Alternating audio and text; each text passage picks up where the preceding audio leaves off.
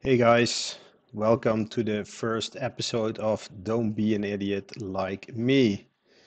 Um, why do I say this? A while ago, I built the Modulove arithmetic, which is a Euclidean sequencer. Yeah, I had all kinds of weird issues. Only two LEDs were lighting up, no screen.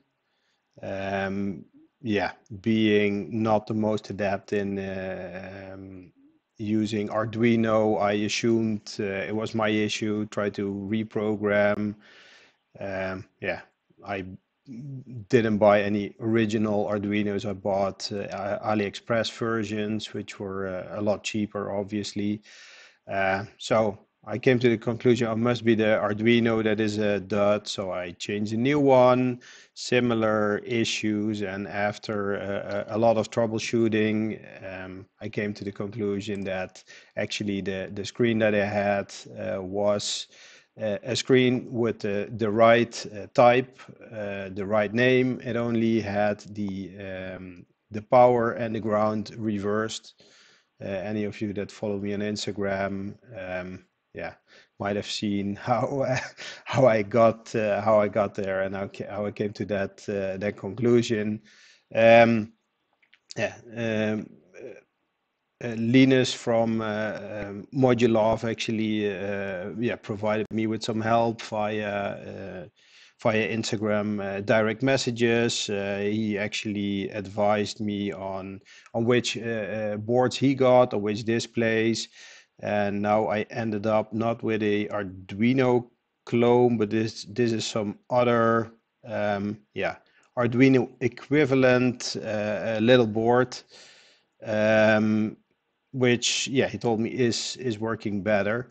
Yeah, actually since the last time, since all my fidgeting with the Arduino IDE in at Modulove, they actually wrote some code to really just uh,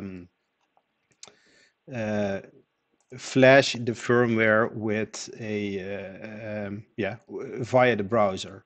Okay, so yeah, this board, you can see it on the screen. It's an Arduino. No, it's not an Arduino. It's the LGT8F328P board.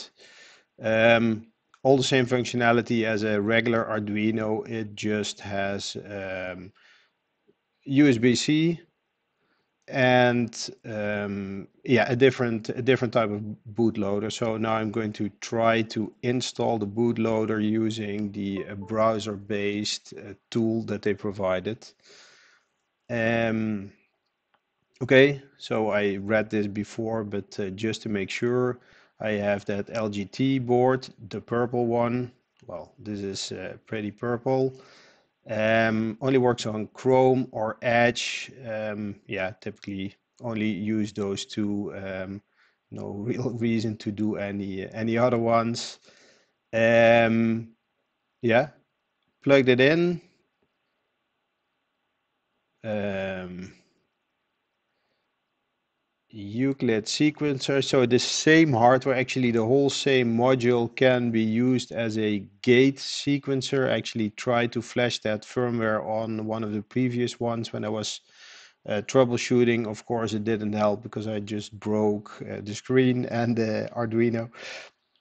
But I just tested it. The Arduino is broken, but I managed to at least get the gate sequencer on the screen. So I know it works with this hardware, but yeah, today I'm not interested in any gate sequencers. I have great sequencers. I want to get into this Euclidean triggering, so that's what I'll be doing.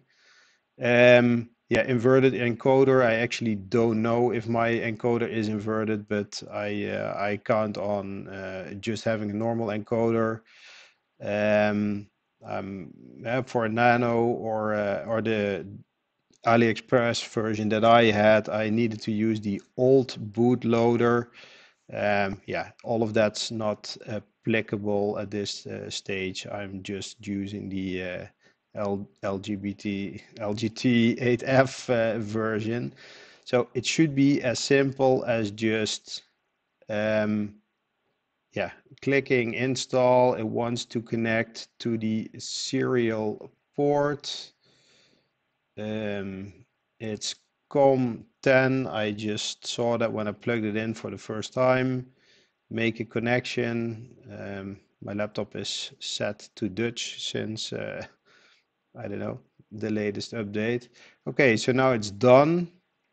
Getting some blue flashes. Yeah, so that should be it. Trying to just remove the cable. And then, yeah, actually quite curious if it works. I'll go on and assemble the module, and then yeah, let you know later if it actually worked. Yeah, thanks so much for watching. Yeah, if you have any issues with these modules, make sure to check the site. Yeah, my first time with the Arduino IDE was just a major pain. This seems to be a lot easier than finding the port, finding the specific board, compiling the sketch. It's just a matter of plugging it in, downloading the sketch, and this should be it. So I'll report back later if it actually worked. Hey, thanks. See you next time.